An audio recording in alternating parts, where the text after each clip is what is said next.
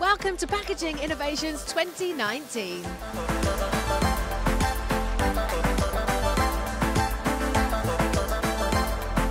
Love coming here to this. It's a great opportunity to network with everybody in the packaging industry, from the manufacturing side, but also from the brand owners and from the creative agencies. It allows us to do a lot of meetings all in one location. It also allows us to see what is available on the market, which is new. It's better to see actual samples rather than just look at a catalogue or an online presentation. We're living in an age now which is driven by digital, driven by networking, and an event like this helps bring that together. It's a great opportunity to have a look at smaller companies and have a look around, and also some of the talks have been really informative, so we've been listening to those. The talks all seem really good. We've been to a few, dipping in and out, all quite exciting, up-to-date stuff. So yeah, really interesting.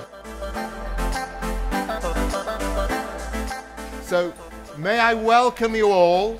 This is now the third big plastics debate.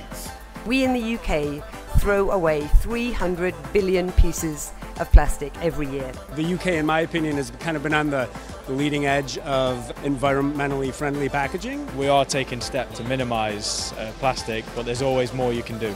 And so that's one of the reasons we're here as well. Having these seminars is a wonderful thing because apart from the fact it brings people together, it means we can have some sensible discussions.